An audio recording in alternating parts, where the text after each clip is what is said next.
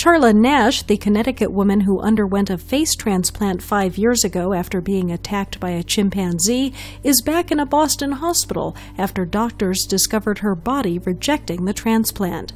Nash had been taking part in a military-funded experiment in which doctors attempted to wean her off the anti-rejection drugs she had been taking since her 2011 operation.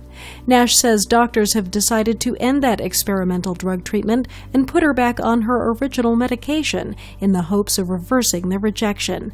Nash adds that she is confident her participation in the experiment will help provide information which could help treat future disfigured soldiers returning from war.